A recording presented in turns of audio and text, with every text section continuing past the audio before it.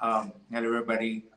This is Vineet Devaya, CEO and founder of teleportme.com, and I'm welcoming you all again on our fifth live interview session.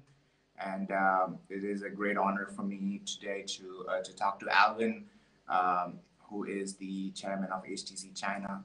And I've been kind of stalking Alvin for a while when the whole VR revolution started, and there was this whole kind of boom around VR, and Teleport Me being one of the largest social networks for 360 content. This was something that we just had to do. And so, our journey with HTC and Alvin started off with just me emailing, or I think tweeting out to Alvin and asking him for support and help. And we ended up actually working on a project with HTC, getting devices from them, and really testing some early releases of virtual tours in VR. And so I think in today's conversation, we're going to talk to Alvin about a lot of things, including VR, virtual tours, 3D spaces, the kind of future of what he sees into immersive content. And without any further ado, I shall invite Alvin onto the stage. Hey, Alvin, how are you doing? I'm good. I'm in my quarantine hotel. This is my 12th day of quarantine, so so far so good. I'll be free soon. Yeah, I think it's. I think I sent you a message on Twitter when you said that you're quarantining for what, 14 days? Well, no, actually, I'll be quarantining for 7 weeks over 3 different cities. But this is the first part of my first city. So the 14 days in one room, and then I have 7 days that I cannot. I can leave my room, but I can't go into any other buildings. Oh, So yeah, and then when I go to China in a couple of weeks, I'll have to do 3 weeks in a room, and then 1 week in my home I cannot leave. So 1 week. Oh wow, it's like a massive process for you then. Yeah, they're very strict in these countries to kind of make sure everybody's safe. So I'm supporting the process. Awesome. So Alvin, again, thank you for joining us. And like I said, most of the people that are probably watching this live video or interview, not video, are in different Facebook groups, around the internet, on YouTube. And what I would like to start off with really is kind of just talking about who Alvin is. I've looked at your LinkedIn bio. I know you're a serial entrepreneur. You have had some success in technology companies. And how did you end up in VR? What excited you about VR and the idea of kind of spatial computation, if you may? Yeah. So I mean, I've actually been familiar and involved with VR since 1991. So. 30 years ago. So I studied with Dr. Tom Furness. I don't know if you know him, but he's the godfather of VR. He's been researching and developing for VR for 55 or 56 years, and when he was back in the U.S. Air Force. So so I was very fortunate to be exposed at a very early stage in this development of this industry, of this technology. And as soon as I saw it and touched it and played with the technology at the time, which was not very advanced technology, but it really showed me the potential. It opened my eyes to the potential of how this technology can be applied to all aspects of our lives, and will someday become the primary interface for people to machines, and for probably people to each other. Especially given the current situation with all of the social distancing, it probably will become a more and more important way for us to communicate to each other.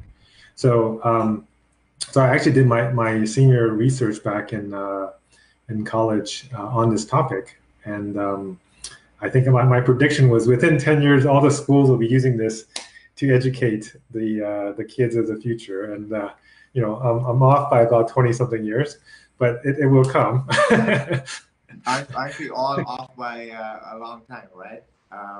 So I think this is a very interesting story. I did not know this, that you've been working on this for a while. I mean, at least conceptually working on this for quite a while. So I think my questions are going to be even more interesting, because I just thought that maybe this is something that you just got into in maybe 2015, 2014. So Yeah. the question I think most people have is, when is it going to come? What is the right time? Obviously this is the most difficult question to answer. But given the fact that you have been kind of in the space, you're in the know-how, you've done a research thesis on this. If you had to just ballpark timing, right? Yeah. What do you think? I mean, I think we're really at the precipice of something big happening, right? And I know people say that every year, this year or next year is the year of VR. The reason I say that is because I can see the products that are coming down the pipeline. I know, and I've seen the roadmaps of a lot of our products, our partners' products. I see what basic core technology is coming along, so that we know where things are headed. And as you know, I'm also president of the VRVCA, the Virtual Reality Venture Capital Alliance. So I see a lot of startups. I see what they're working on. Some things could be 5 or 10 years away, but you get a sense of the timeline, right? Just like when in the late 2000s, when the smartphones really took off, there was some fundamental technology that had to be available. You had to have cheap touchscreens. You had to have low powered processors that were decent performance. You needed to have good networks. The 3G had to come along. Those pieces, the things that are needed for VR to really take off, are a lot of the same things, except to the next level, right? So instead of 3G, we're going to need 5G. So and 5G just deployed last year. So there's 1 million base stations now in China. So it's although China is probably the only country right now that has not really slowed down deployment because of COVID. Everywhere else in the world has slowed down. But I think that's a inevitable that other countries will follow. Right? You look at screens. It used to be if you had 1K screen, it was pretty good. And now we're getting to 5K, 8K, 10K micro displays. So all of those things are coming together. Right? So for us to get to a level where you put this on, and it's not at the Ready Player One level where you can't distinguish from reality, but I think it's going to be something that you could use all day, and what I think will be the moment when it really starts to have a significantly different trajectory is when the displays get to a point where it's as good as a decent computer screen, so you can start working, right? It's fine right now, the screens for playing games, for watching movies, but if you were going to just even type a Word document with regular 10 or 12 point font, you can't really do it, right, in today's devices. But that's going to change very soon, and when that happens, people will be able to have a display that's as big or as small or as many as they want to do their daily work, and then that same display that they have on their head can also be used to communicate with their friends in a virtual 3D manner. Will be able to allow them to do virtual travel to some place where they're not at, to attend a conference, to be able to play a game where you are so immersed that you can't tell and you forget you're playing a game, right? I mean, when that happens, there's really no reason to have another device, right? And there's these devices that are coming out will be able to connect to your Bluetooth headphones or your Bluetooth keyboards. So you still can do all the productivity. You can your mouse. Of course, you'll have hand tracking. Of course, you'll have 6-stop controls, 6-stop support. So when you have that, people's usage models will change, right? Right now, if you look at how often people use VR, you're talking about a few hours a week for the people that are relatively active to, a few hours a month, maybe for some of the less active ones, right? But when we get to that point where it's the quality of the visuals are good enough, the quality of the connectivity is good enough, and of course the form factors are going to get smaller. You see already there's devices out there that are getting thinner, lighter, more balanced. I think the price points will continue to come down, right? That's the other thing. I mean, and I think people harp too much about price, honestly. No, I think prices, given how much people spend on like PS5s and 6s, I don't think that, price is such a big constraint. I think. Exactly. I mean, I think it's not even about the PS5s and 4s. It's really about what are you replacing, right? If this thing can be used to replace your car, because now you don't have to drive as much. If this can be used to replace a plane ticket, so you don't have to do that business travel. In fact, like yesterday, I was having a call with several of the global heads of XR for PwC, and I was asking them, what's your timeline for justifying ROI for your customers? And why don't you guess how long do you think they use to justify the spending for an XR device?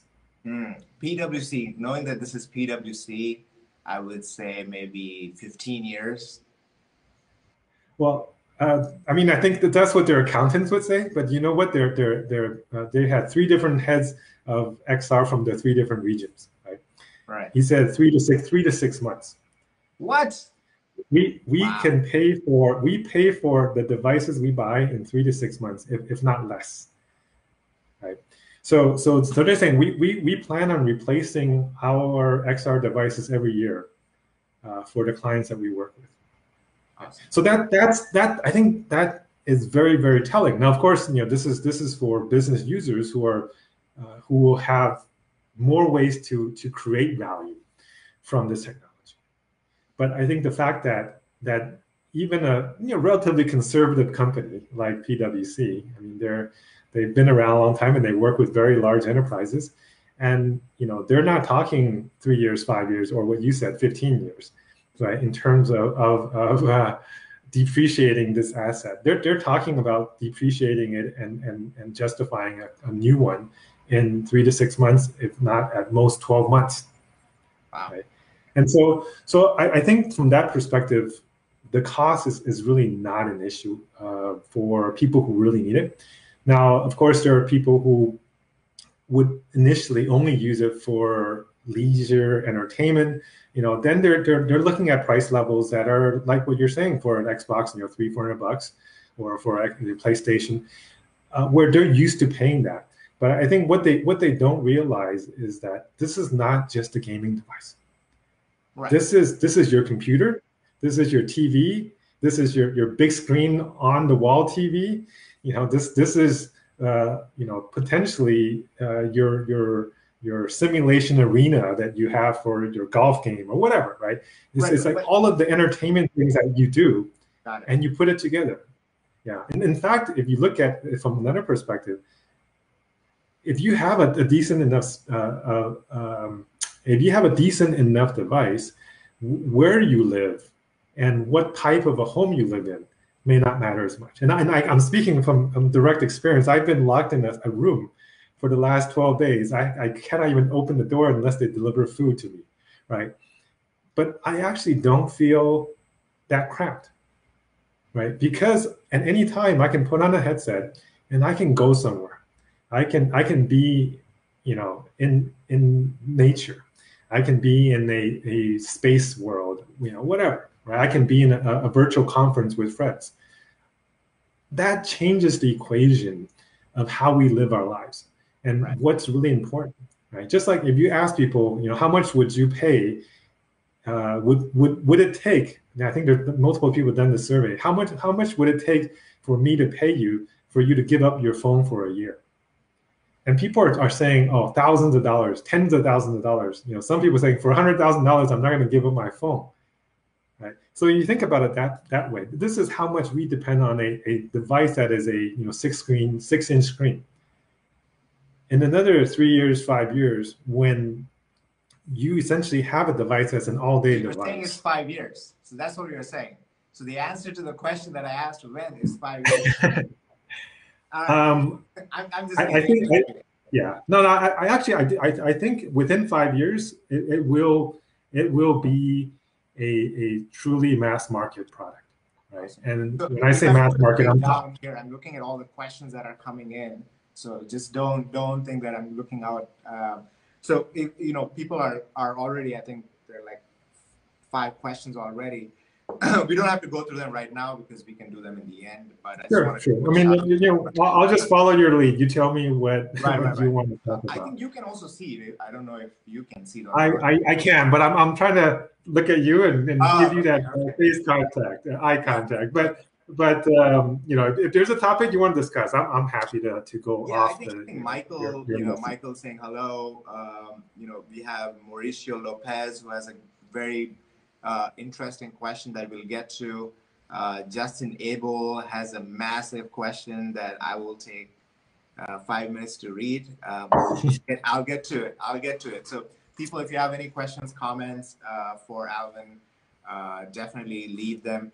So the software tries to get as many comments as possible, but it sometimes doesn't really get all of it. No worries. It's just you tell me what you want to talk about. I will give you my give your perspective. My perspective, yes. And awesome. and I do want to give a disclaimer. Everything I'm saying is my personal perspective. It is not a representation of the views of HTC or of HTC Vive. So fair enough.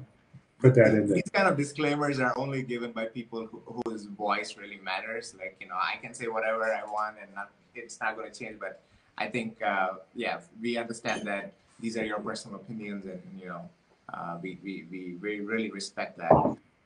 So I think timing obviously is difficult to say, and I'm a big fan of VR and AR. Can you I know that Vive is right now fully focused on VR, right? And it wants to become, and I know Vive stop me if I'm wrong, but Vive is a combination of HTC and Valve, right? Is that still true, or? So actually, HTC Vive is the portion of the business of HTC that is focused on VR, right? Because we also have businesses that are focused on telephones, on telecom, on medical, and so forth. It's a massive company. But it is not. There's no ownership relation or equity relation with Valve anymore. So, okay. That. Oh no! Well, actually, ever the Vive is completely a HTC brand and HTC phone subsidiary. So. Oh, I didn't know that. I thought it was a combination with Valve. Yeah. So we worked with Valve to co-develop the first HTC Vive HMD, but there was no equity relationship between. Got it. Okay. Fair enough. So I remember emailing and bugging you back in 2016 where we wanted to build a virtual tour player where I don't know how much of this do you remember, but Teleport Me is still the largest 360 community in the world, and so we wanted to let our community members have this kind of a holodeck experience where they can see the 360s and kind of like teleport me, so teleporting them into different VR scenes, and we try to really replicate that at some point of time. Where is the non-gaming ecosystem in VR? And I'm asking this question because I want to move into virtual tours and I want to move into kind of spatial measurement and so on and so forth, which I think are very important topics for VR. Where do you think the non-gaming applications are from not a development perspective, because I think from a kind of usage perspective, where do you think they stand? Yeah. So actually I think gaming back in the first year or 2 years of kind of this new wave since kind of 2015, 16. The first year or two, I think the main focus was on gaming, right? And that's where most of the users were. That's where the growth was. But if you look at the last couple of years, where the growth is coming from, what we're seeing is actually the non-gaming side. It's the enterprise usage. It's the educational usage. It's the training usage. It's the medical usage. So so there's also like government and military usage. All these things that I think that does not get the focus, does not get the exposure because they're not as fun and sexy as gaming. Right? But in fact, in China, since 2017, more than half of our revenues are coming from non-gaming, non-consumer business. Last year, I think about 75% of our customers were non-gaming, non-consumer customers. Right. Now, I think for the rest of the world, huh? Did you say 70%? 75. Yeah, 70. 75. Oh, 75. Wow. Oh, wow. Yeah. Okay. So I mean, but I think China is a little bit ahead of the rest of the world in that sense, because I think every technology that has ever really gotten to mass adoption had to first go through business adoption first, right? So because if you think about that, let's say the cars, people, the first cars, the first computers, the first phones were not something that a consumer just went and bought, because they were hella expensive. They were usually big and clunky. They took a lot of technology to maintain, blah blah blah. Right? There was no content. Right? Those are that's the path is that when businesses adopt it, because they find a business use that they can get ROI on, then that creates the scale, which then brings the prices down, which then brings the usage models and applications in, right? So I think that's what we're going to find, is that we will go through a surge of business ownership before we have that true surge of consumer ownership. Okay, so that's an interesting thing, because now I think it's a good segue into kind of virtual tours and kind of real estate. I think real estate and VR kind of have a very close connection. What have you seen in terms of usage of kind of virtual tours or architectural renderings, whatever it is, in the VR space? Yeah, I think especially these days, because people don't want other people walking in their homes, right? People can't travel as much. So if you're doing, let's say you're purchasing international properties, it's pretty much impossible right now, because the travel is just stopped, right? For international travel, for local travel, people just don't want to get on planes anymore, or trains. So and people don't want to have people walking around when they're at home. So it's just, there's a lot of issues that I think are preventing that will be benefited from having that virtual tour that's out there. And I know a lot of people are doing virtual tours more through like a 360 walkthrough on your PC, but it's so much more real, and you can take that same content that's already there, but deliver it in a more immersive way. So you really feel like, what would it be like if I was standing in this living room or on this deck and looking out and at the view, right? But you can kind of. I'm just gonna ask you a lot of like technical stuff here, because a lot of people that are listening here, this is what they have come for. They've come for the virtual tour 3D space part. So okay.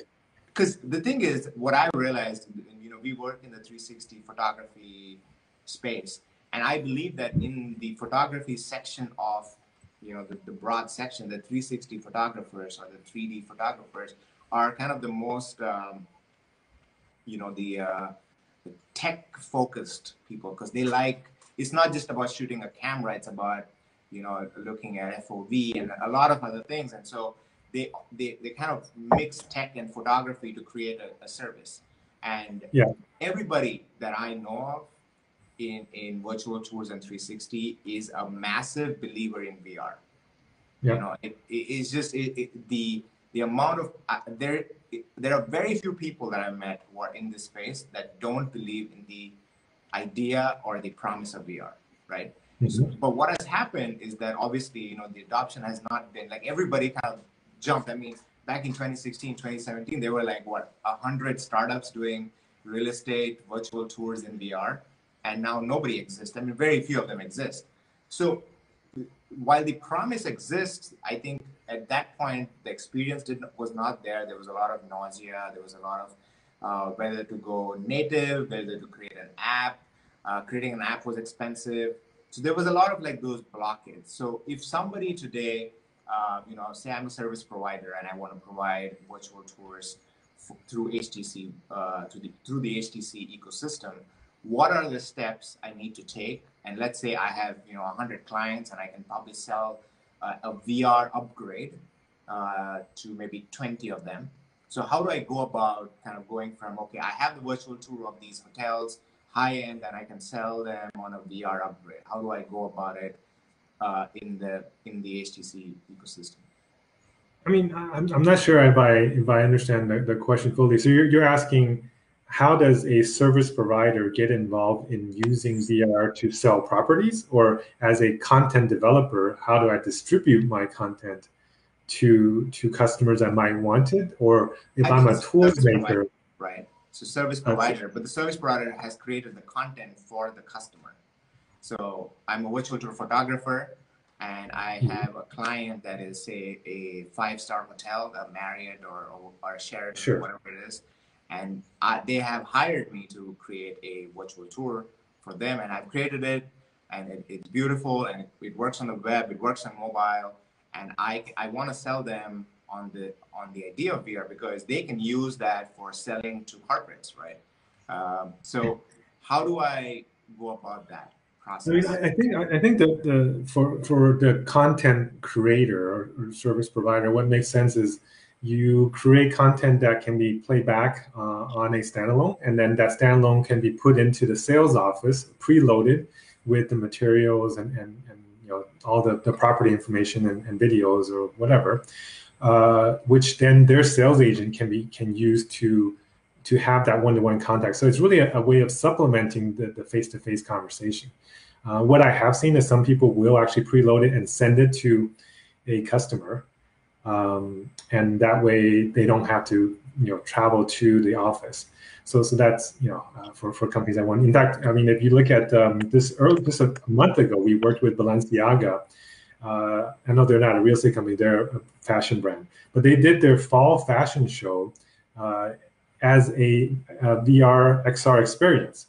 They hired somebody to build the whole thing, pre-recorded the whole show, made 3D models of each of the pieces of clothing, allow people to walk around the clothing, allow people to walk around this kind of futuristic virtual venue, right? And they sent it, hundreds of them, preloaded into our devices, and they put it into a gift box, and you know they had personalized letter from the CEO to all of the influencers, right? And so it made a huge wave, huge buzz in the industry, in the fashion industry, Vogue and Cosmos and you know, whoever, all of the Bazaar, they all had articles that talked about this innovative way of doing a fashion show, right? When you couldn't get all these fashion writers to come to the show, they brought the show to them, right? And they did it in a very personal way where they customized every one of these boxes and, you know, made it like very fashionable. Right. So, so was this an app? So yeah, so it was an app that we preloaded, put it into kiosk mode, so you couldn't do anything else with it. Except, you couldn't do anything else with the device, the HTC device itself? Or yeah, so you just turn it on and it goes right into kiosk mode. So you are forced to watch their fashion show. Now, they actually let all these guys keep the devices. So all they had to do was flash the device and they could, you know, make it their own again.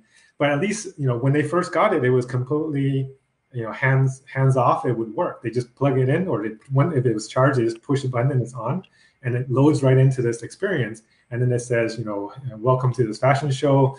You know, here's how you use, you know, kind of a quick briefing, and then runs them through a 360 video of the entire show, and then lets them walk through this virtual 3D space and then it introduces them to each one of the pieces of the 50 different pieces of clothing on these virtual avatars they shot. So it really gave them all the things that they would have done when they went to the show, right? Being able to experience that group experience, being able to get that close contact with every piece of clothing, just like you would do with a property. So you can actually walk around the property and see that. But it also allows you to, maybe there's the previous owner may give you a video tour or whatever, right? So it gives you that combination of a kind of a guided experience as well as a self-led experience. So I think that could be something that is a good use case that could be used in your industry. Right. And one more question I had was in terms of 3D tours. Like a LiDAR is coming out, and they can create 3D models. I think the thing that I'm struggling with still is to understand whether it is. I mean, I know the answer. I mean, I'm asking the question for the community, and so that you can give the right answer. But as a technical guy, I know the answer. But I'm talking about, let's say I'm capturing, using the LiDAR sensor on my iPad. I do the whole thing. I have the 360 tour, and it already works on the browser. But is the HTC device still? I mean, do they still support WebXR? We have built products on WebXR before. Do you recommend a browser experience, or do you recommend an app experience? I think a browser experience is an easy way to get into it, but you're always going to have a better performance and better usability with an app experience, more flexibility, right? And we actually also do have SDKs that will bring in these scanned images and allow you to do that full walkthrough. So actually, I just remembered a case study of the kind of hospitality real estate market. I think Accenture had worked with Marriott Hotels to do kind of ballroom rental, and they essentially created a 3D model of that multiple ballrooms for Marriott, and allowed their potential customers to go in there, and then they would say, okay, we can't go to that space right now, but here's how it would look. Here's where you would put your different banners. Here's how we would structure your tables, blah blah blah. And they said their purchase rate, booking rate, went up about like 15 or 16% or something in that range. So it's not. It's not Is that skyrocket public by chance, or? Yeah, I think they actually wrote a case study on it. So look for I think Accenture and Marriott, I think, or it might be Accenture and Hilton or something. But I think it was an Accenture real estate case study. So they wrote one up. I think, look it up. I can try to find it for you after. Yeah, I mean, I would love to send it to our community. I mean, it's a massive community, and they would love to, because I think so a lot of people want to do this. Yeah. Yeah, so I think they actually described it pretty fully what they did, but that's not a kind of the residential real estate, but it's more of a commercial rental real estate type market. But I think it's a very similar use case. Yeah, right. So in terms of the future of VR, I mean, we've talked about the past, we've talked about the present. Where do you see any intersection with AR? Do you see, headsets being see-through? I don't know, is see-through the right word? But, when you can... Yeah, so I mean, there's essentially two ways to integrate the real world with the virtual world, right? You have the see-through model, or you have the pass-through model. Pass-through, right, yeah. So right now, pass-through will give you more field of view in terms of the virtual portions of it. So you can be more immersed. But the quality of the pass-through video is still lacking, right? But the see-through ones give you a good view of the real world, but the virtual component is relatively lacking. Yeah, so because you're looking at probably the good devices are looking at about 50 degrees field of view for the virtual portion, and you can only use it really indoors, because once you go outdoor, the light's too bright and you won't be able to see the virtual overlays. So I think the two technologies still has both still have some limitations with current day technology. But last year, I think in the first half of last year, we talked about a concept product called Cosmos MR, where we put super high definition cameras on the Cosmos platform, and to bring in very high resolution of the real world, and then you can put that virtual world on top of it, right? So you kind of have the best of both worlds. It's a digital real world. It's not the real world. It's the digital real world. Yes, so it's kind of the HoloLens model, which is really about you see through, but it's see through also with a dark glass. So you're kind of making the see through part a little bit opaque as well, right? Or at least darker. Where in this case you essentially have kind of the full FOV for both. So I think that's probably because of the limitations currently of various waveguide technologies and kind of AR display technologies, that's probably going to give you the best experience near term. Now, longer term, I know that some of our invested companies even have 100-degree plus AR type technologies. So at that point, I think we may be able to just do full see-through and have kind of naked eye type of real world experience. But I almost feel like having a high quality pass-through will give you more flexibility in the device, right? Because really the use case of adding something virtual to the place where you're at is somewhat limited, right? Let's say you're looking at a model of something you're building, or if you want to play a tabletop game, something like that. But if you want to travel to Mars, if you want to go underwater, if you want to go back in time, you don't really want to see the real world, right? So having pass-through gives you that flexibility where you can just block out the real world, but then you can bring it in when you want to. Whereas a see-through model, kind of the Google Glass type of model, where you see everything and you have a little bit of virtual in there, I think that's useful for certain, let's say, industrial applications where you're trying to fix something and you want to get some guidance while you're trying to fix it.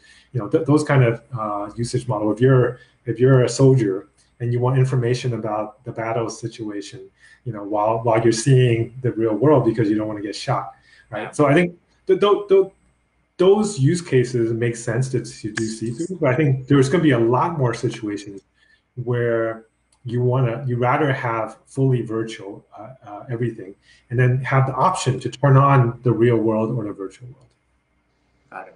So, I know that most of the applications that are built on the Vive is right.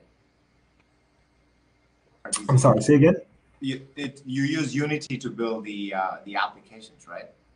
No, I mean our devices. It doesn't matter if you use Unity or if you use Unreal or if you use some proprietary engine. As long as it can render, it's fine.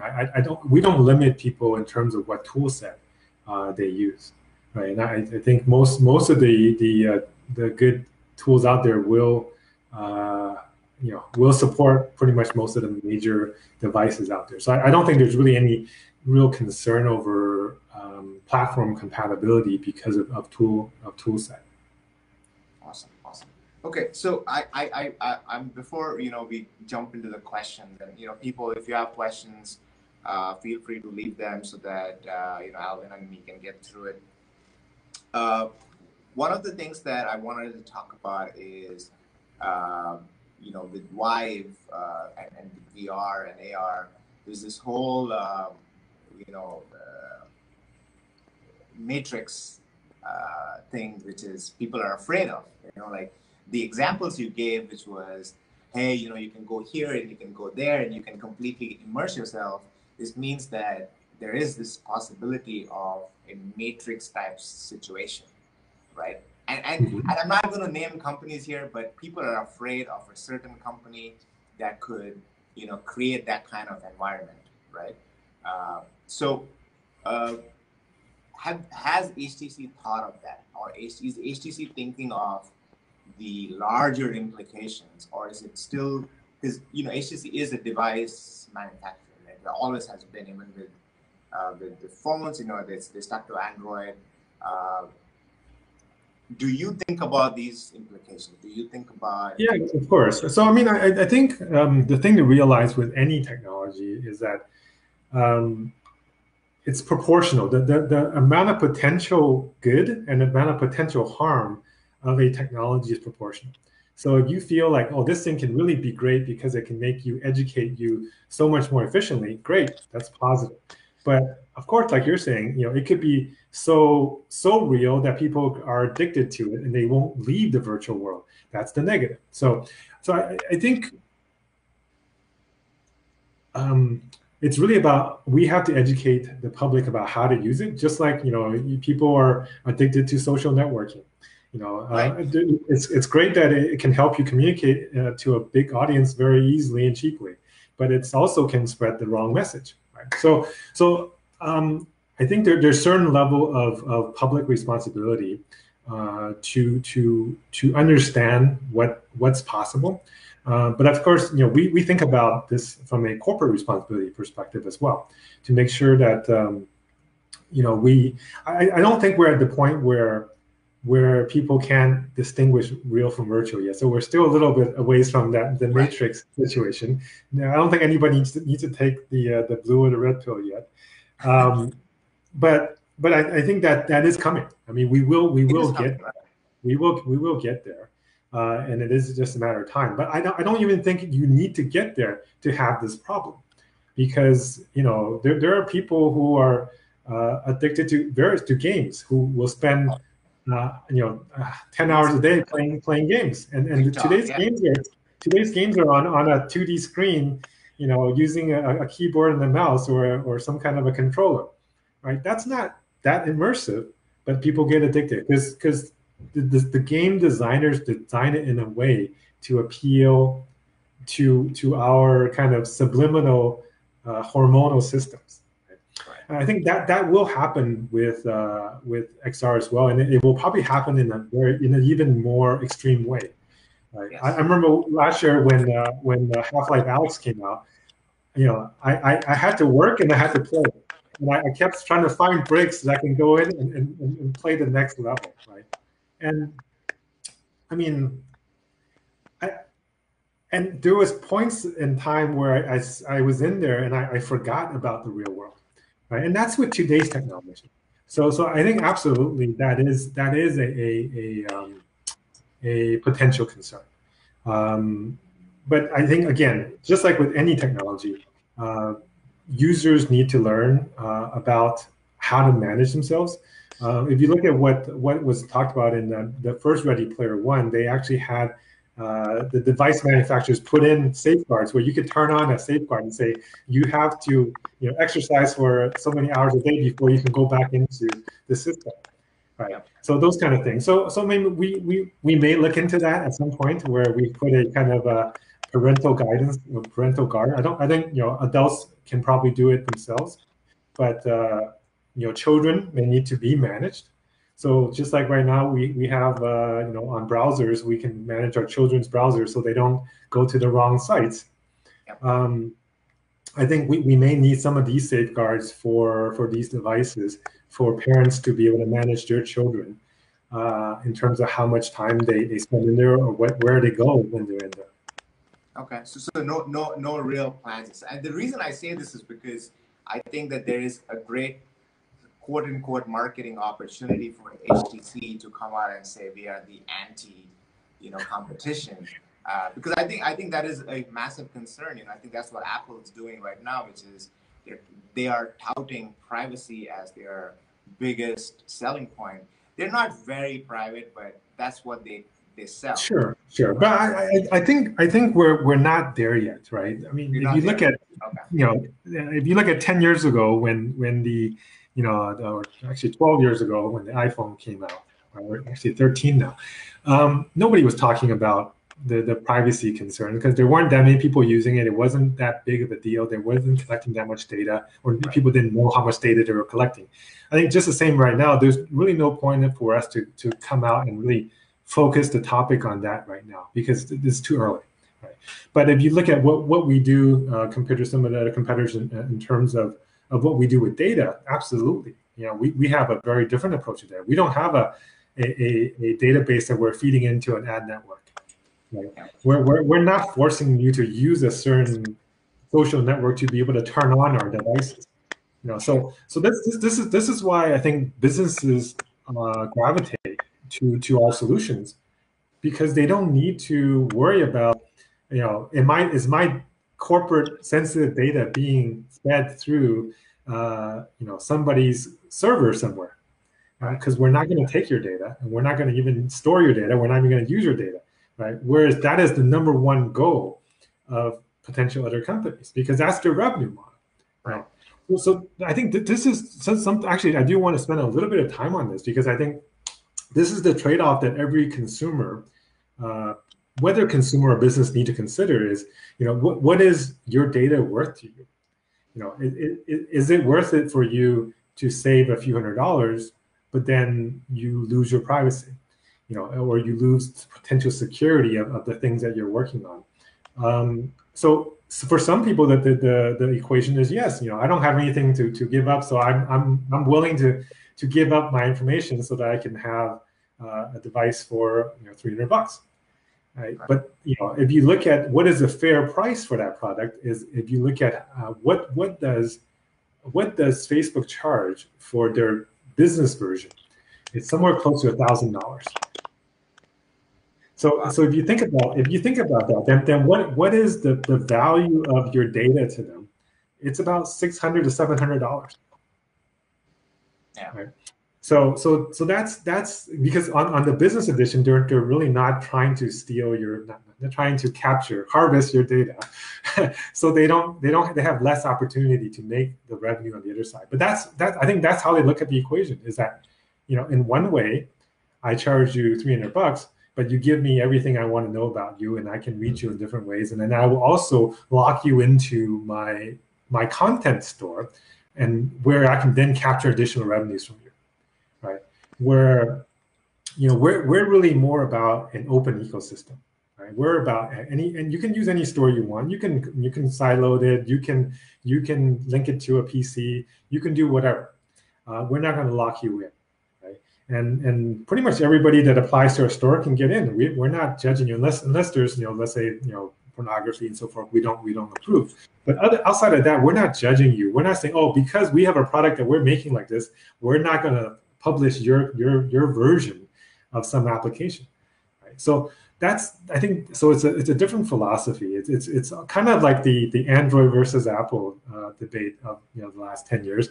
You know, there will be a similar type of a trade-off that people need to make.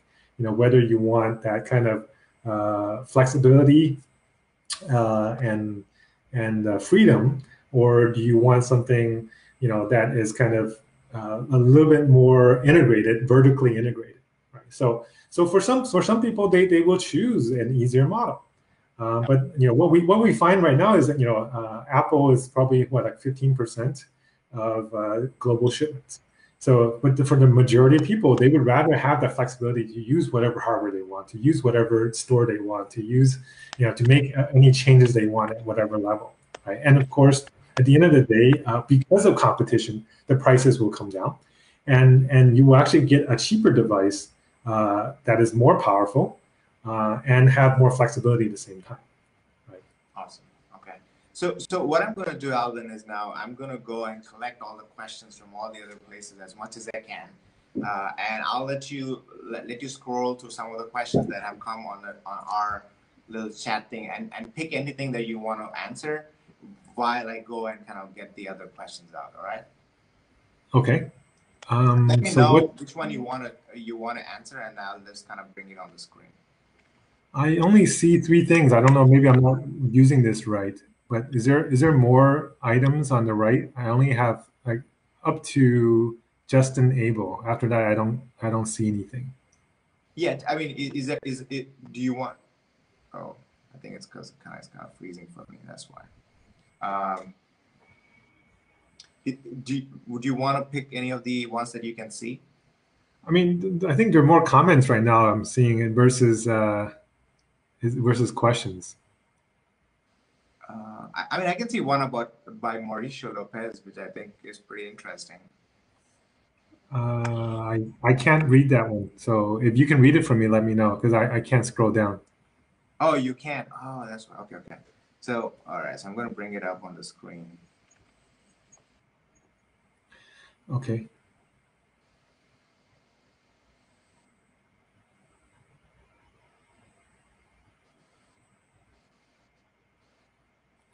Okay, yeah. So the question about bring virtual, real world objects into virtual world, absolutely. I mean, this is why we created the Vive tracker, right?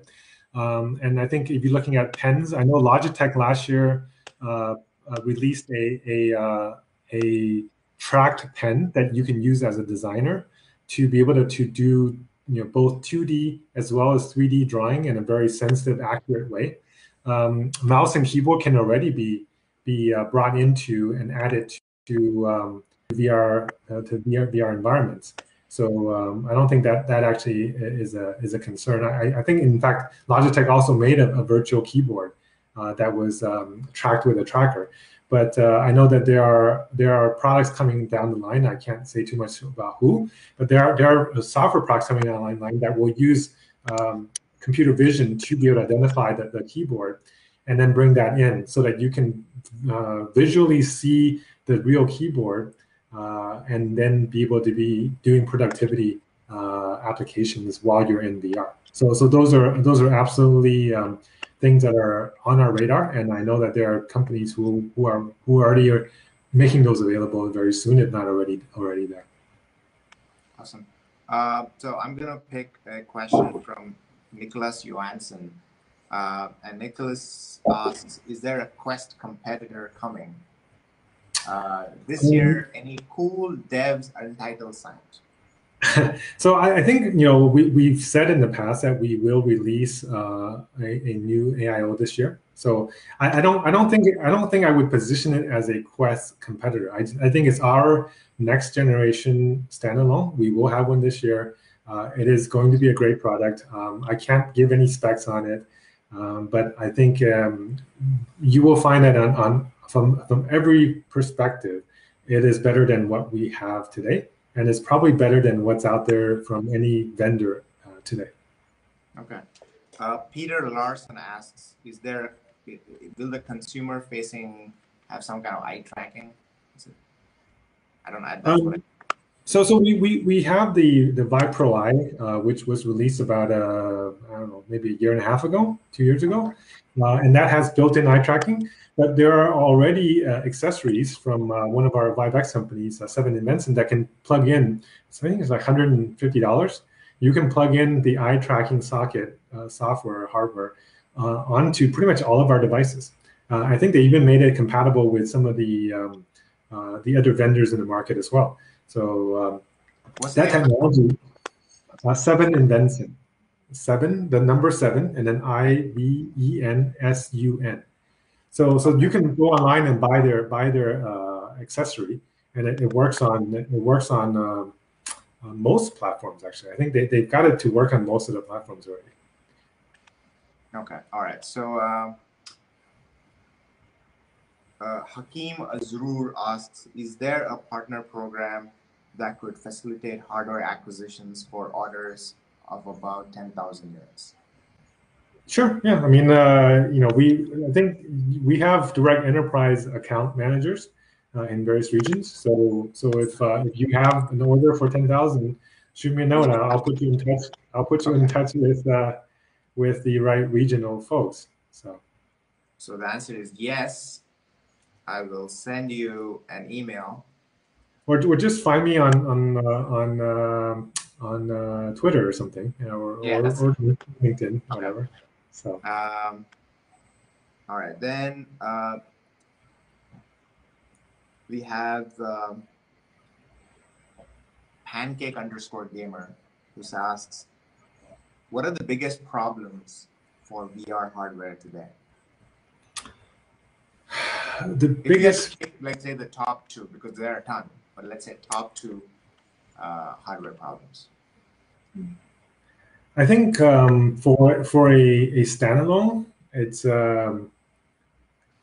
it's always a trade-off of kind of capability, price, and ergonomics, right? So it's right now trying to get them all to be high is very difficult. So I actually am pretty happy with the new devices that are coming out. I think it hits at a lot of the right points that we're looking at. I think the prices could be better, but that's a matter of time. I think in any technology sector, early versions of products will always be a little higher, and then as the volume goes up, the prices come down naturally. Right? So I'm actually, just like I said before, I think people overemphasize on the price. For me, I actually think that the biggest challenge I see is getting all the things that we want to get into a small package, but still deliver the experience that we want. Right? So I think that's something that I would like the team to spend more time on, because I think that will really take this class of devices to that all-day wear that I think it will head to in the near future. All right. Okay, so we have another question by Justin, who says, let me get this thing here. Location-based VR hardware. We are in desperate need for wireless, free roam HMDs that are not locked into a Facebook account, which is what I said. Everybody wants a device that's not locked into a Facebook account. So like I said, it is coming. So keep. Yeah, I mean that's what I mentioned. We will deliver a product this year. I can't give you any details on it, but it is definitely not locked to a Facebook account. So okay. So one thing before we go to Mike's question, which I think is a really good question, why do you think that China is ahead than the rest of the world when it comes to VR? I think that China is a ultra competitive market, right? Because it's like almost like an anything goes market. So everybody competes with every advantage they can get. When Groupon came out, there was 4,000 Groupon clones, right? When the delivery, when a bicycle sharing came out, there was like 100 bicycle sharing companies. And 10 of them got $100 million in funding. Right? So, when the food delivery came out, there was like 50 food delivery companies, and they were all, very well funded. So everybody's always trying to get that edge. When I have to compete with one guy, I kind of just move at my pace and I'll be fine. But when I have to compete with 3,999 other people doing the same thing, I'm going to be working 24 hours a day to figure out how can I survive, because if I don't do something better than these other 3,000 companies, I'm dead, right? That makes people more focused in terms of finding that advantage. And I think this is why the businesses are really gravitating to working more with this technology, because they feel like, hey, it's providing me an advantage that my competitors don't have.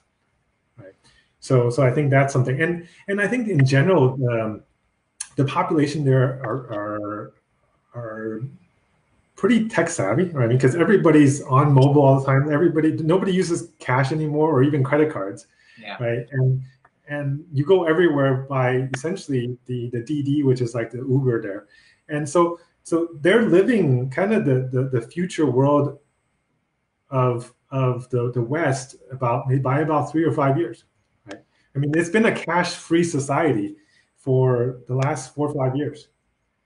And e-commerce was 30 to 40% of total commerce, for the last several years, and the U.S. was at 10 or 15% until last year, when it jumped from like 10 or 15 to like 30% in 1 year because of COVID, right? Wow. But so I think that's the thing is, I can get 24 hours within 30-minute delivery from any restaurant I want in China for free. For free? For free.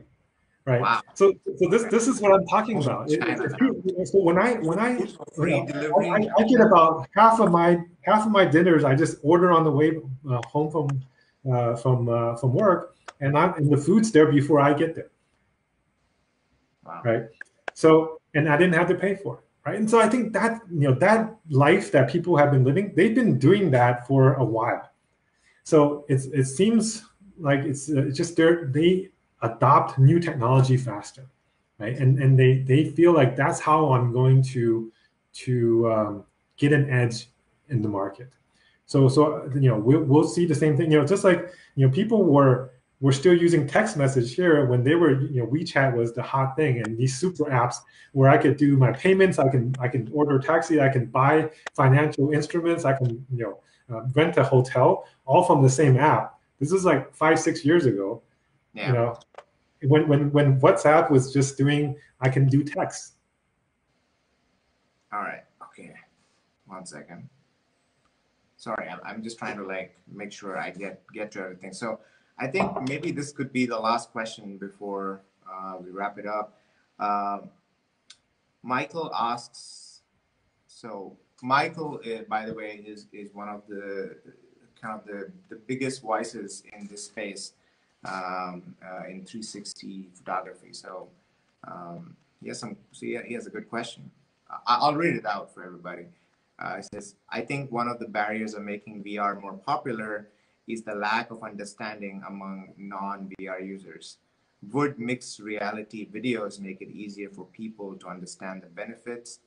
And if so, could you guys make it easier for users to make mixed reality videos?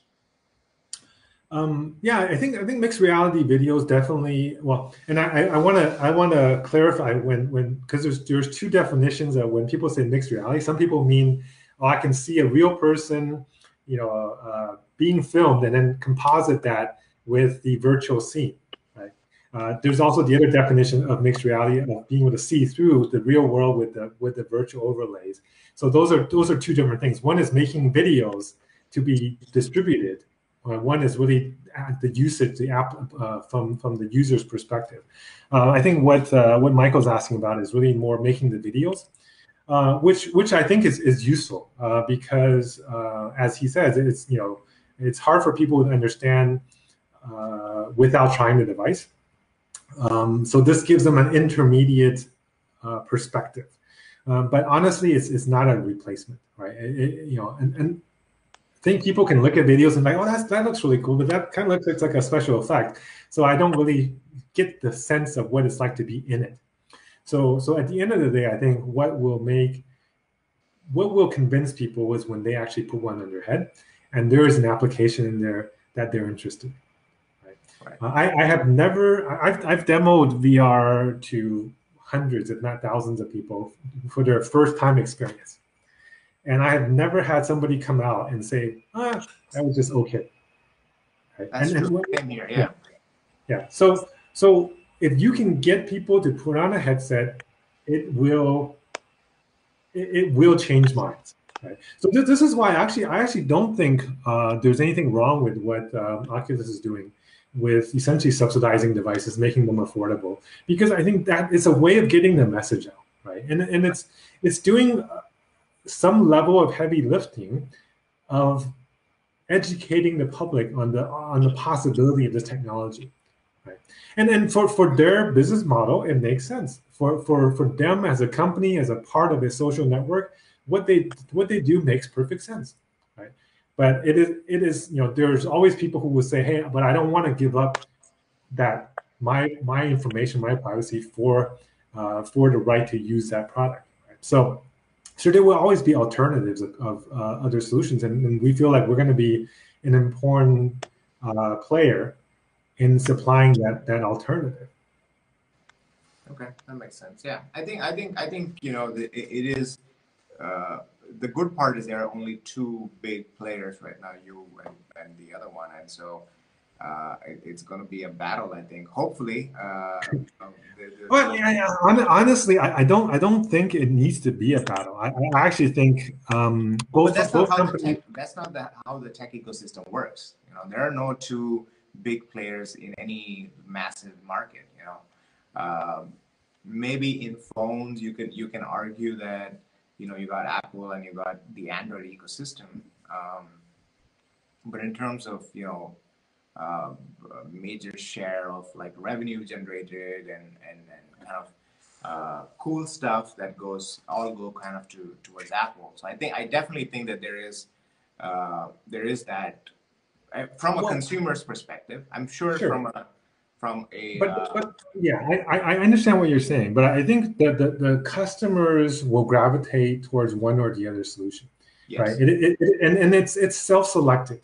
So I don't think it's a matter of we're going to steal away the Facebook user who is a diehard Facebook user who don't care about their data and who just wants the cheapest product. They're going to buy their product. And I don't think they're going to be able to go to a Fortune 500 company or a government and say, hey, we're going to sell you this product. And by the way, we need you to sign on to our Facebook account. Right? So we're really targeting different kind of users, different kind of requirements. So again, I actually don't think we are as a direct competitor as a lot of people think. I think we're serving the needs of different segments of customers who prioritize different capabilities. And I think for them, they're really still a more consumer-oriented company because their mother company is a consumer-oriented company, right?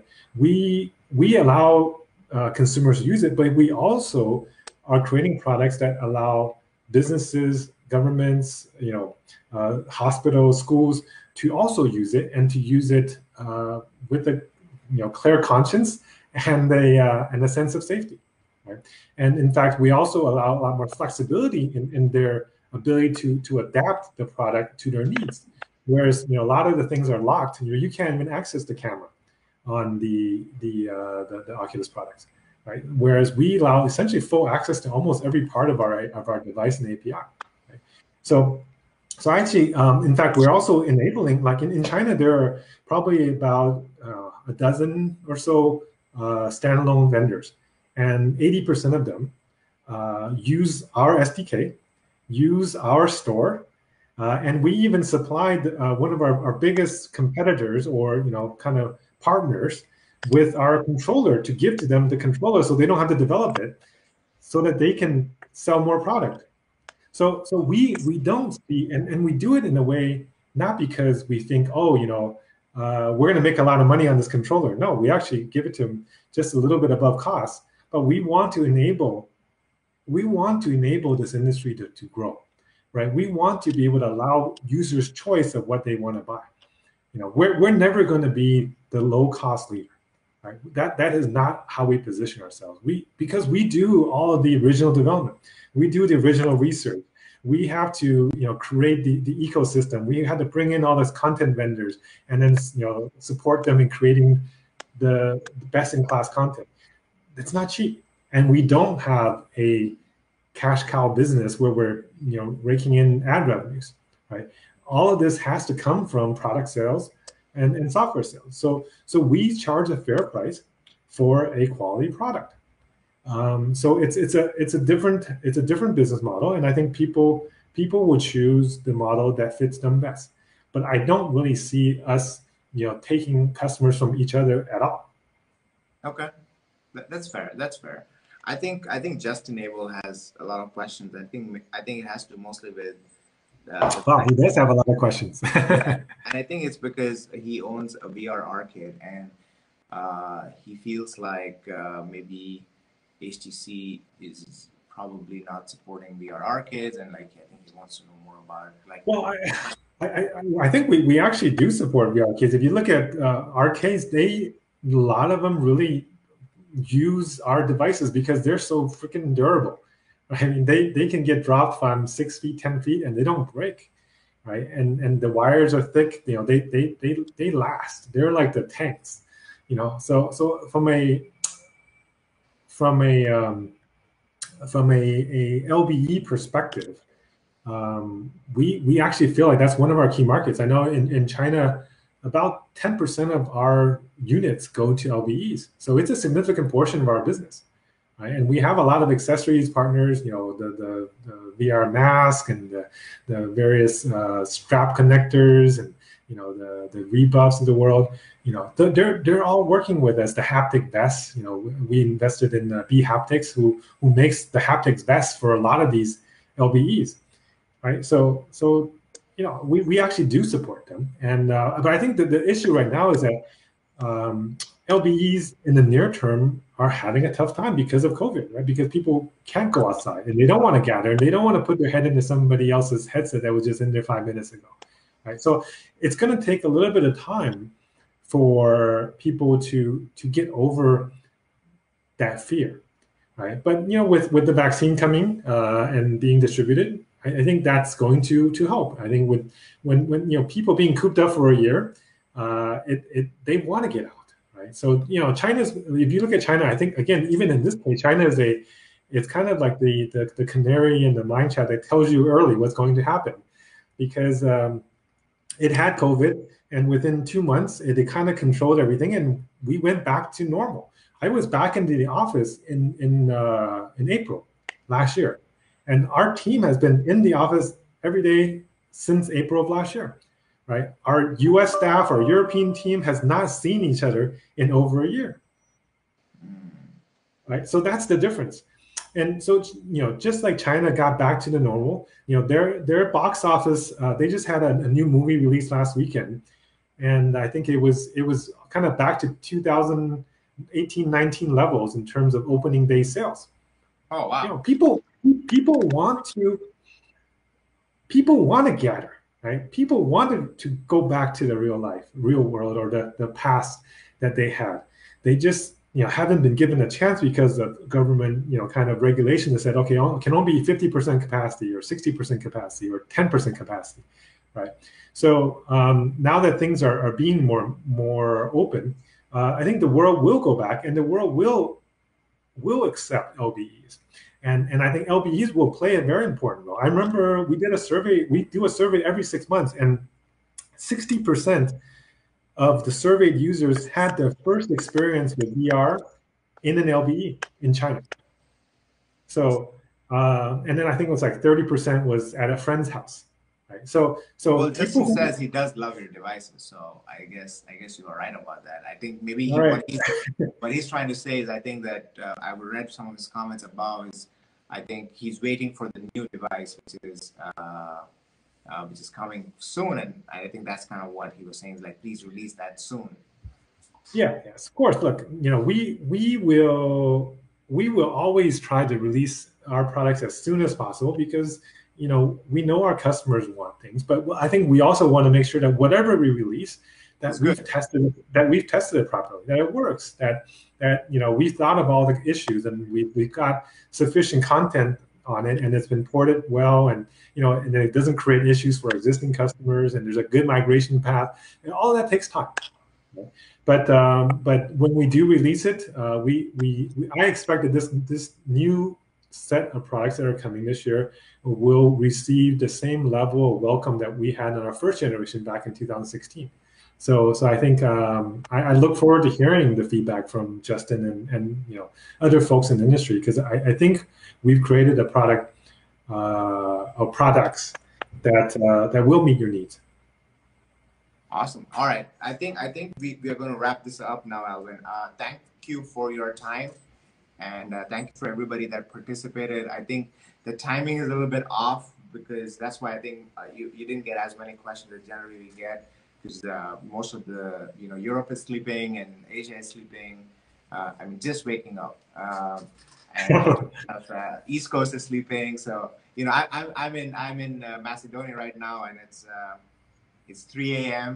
Oh wow! Jeez, you're sorry to keep you up, man. No, it's all good. I'm excited. I was really excited when you said yes, and like I said, I'm a big fan of VR, and I do hope that HTC grows really big, and you are kind of on the top of it, and hopefully give very strong competition to the existing competitors, and build a very, very beautiful ecosystem that we need. So I'm very excited for what you and your company does in the next 5-6 years.